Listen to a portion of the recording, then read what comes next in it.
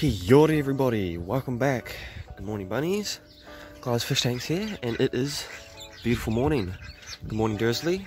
So I added these because my nephew was kind of pulling down on here when she was here. So add this, a lot more sturdy, and today we're going to be making a garden.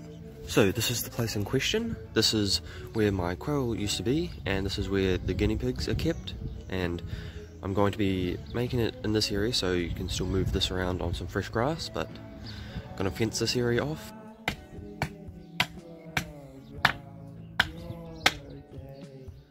So got the pieces of wood in for where I'm going to have the fencing, and that's the area.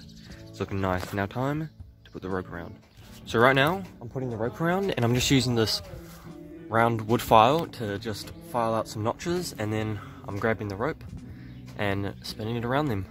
Okay, got the fencing done and it is looking nice. Now time to put in a trellis walkway. Okay, that took a bit of time, but now that trellis doorway is looking great. It will look better once the cucumbers and stuff are all grown up and along the trellis.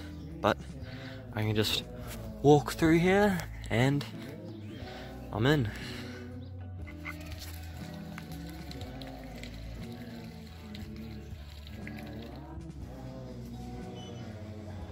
So these are all the seeds that I got for the garden, and the egg trays are great, perfect biodegradable free germination trays, so they're great.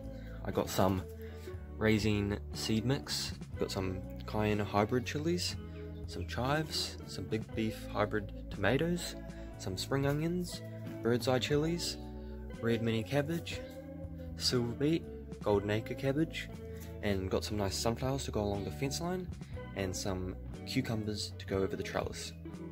And also up here I planted some lettuce seeds in this germination tray. Now that the soil's in, it is time to plant it. And got a little fantail friend in here watching. I have now got them all planted and watered, and now just to wait for them to germinate. So I'm going to leave this video off here, and I'm going to try to post it up tonight. So I'll be going to the fish store tomorrow, so stay tuned for that. I'm going to be getting some awesome things, so I can't wait to do that. I'll be getting more seeds tomorrow as well. Thank you guys so much for watching, and I'll see you guys next time.